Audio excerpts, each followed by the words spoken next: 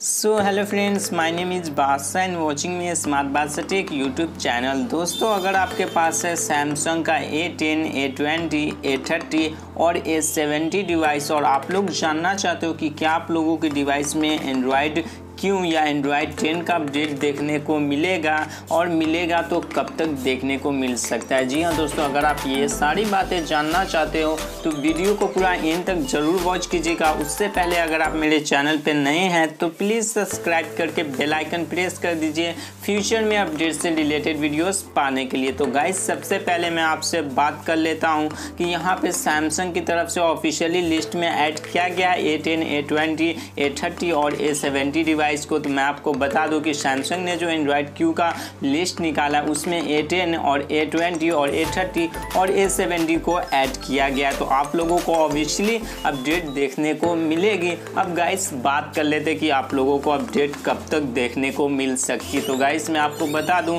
कि यहाँ पे सैमसंग की तरफ से कोई भी ऑफिशियली कंफर्म नहीं हुआ है कि आप लोगों को अपडेट कब तक देखने को मिल सकती है, नवंबर के एंड में या जनवरी में या फिर दिसंबर या फिर फरवरी में देखने को मिलेगी कि नहीं मिलेगी। ये सब सैमसंग ने अभी कोई भी कंफर्मेशन नहीं किया गया।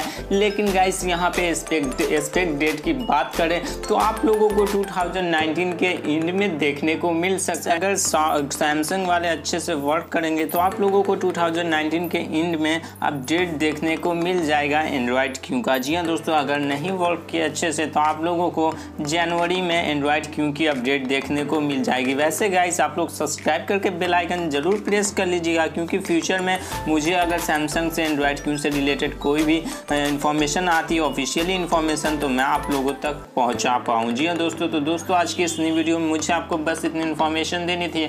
आशा करता हूँ कि वीडियो पसंद आई हो। अगर पसंद आई हो तो लाइक करके सब्सक्राइब कर दीजिए फ्यूचर में अपडेट से रिलेटेड वीडियोस मेरे चैनल पे पाने के लिए। तो आज की इस नई वीडियो बस इतना ही। मिलते हैं अगले वीडियो में एक नए वीडियो के साथ।